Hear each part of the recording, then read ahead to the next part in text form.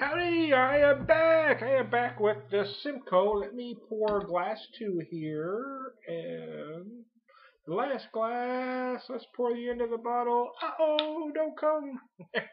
There we go. That poured beautifully. Look how that pours. I do like the way these pour in these glasses. That's a beautiful color. Look at that kind of a copper-esque color there. That is absolutely gorgeous.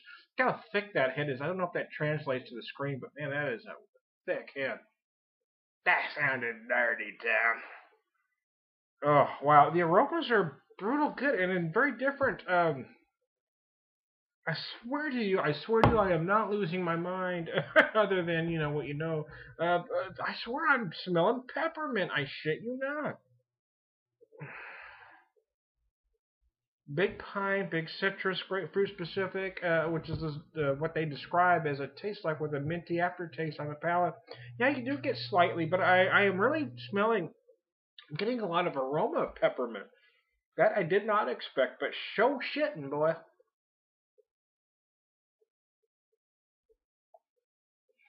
Wow. So here's what I did. I did a video.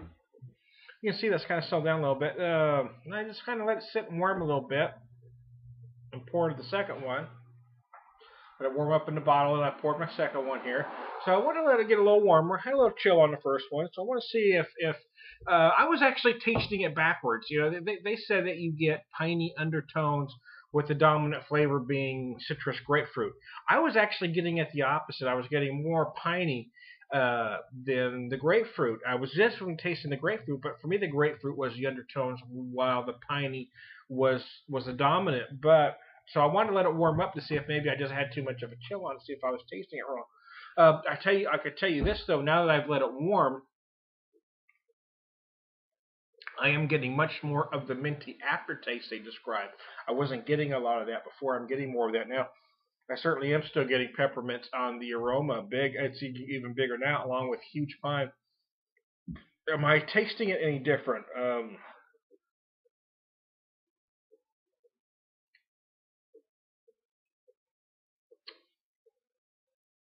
I don't know. It might be taste interpretation. Here's what I get. Let me take a drink. I'm gonna tell you exactly how this goes.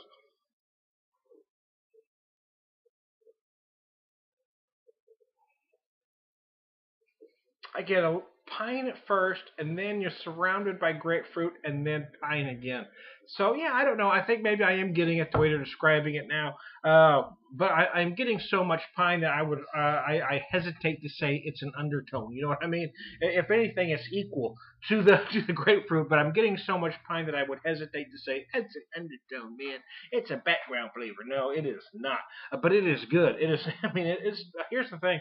You're going to like this beer if you like these flavors. If you like big citrus, if you like big pine, maybe a little peppermint, because that's different.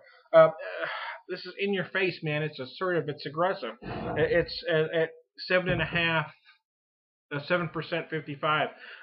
Not quite specs for a double IPA, but yeah, it feels like you're drinking a double IPA. It's that big.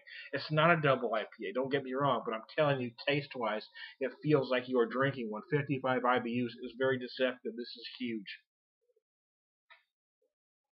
I mean, if you were to drink this and not look at those specs before, you would probably guess this at about 8%, 80, 85 IBUs. Because it's huge. I mean, it doesn't feel like 55. It feels closer to 80, 85.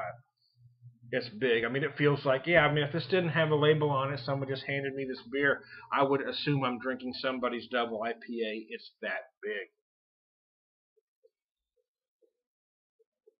Oh, good God. It's actually, yeah, this is one of those.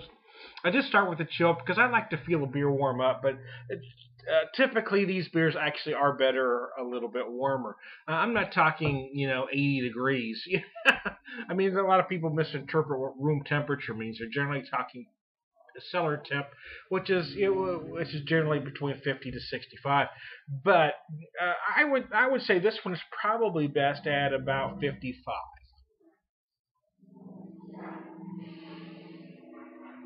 But I'll tell you this though, it is more assertive cold because I started it probably at about 40. Uh, it was very assertive and I enjoyed it a lot. The flavors have melded together more as I've let it settle. So I'm going to stop this at part 2 and do one more video for my Simcoe. Bye.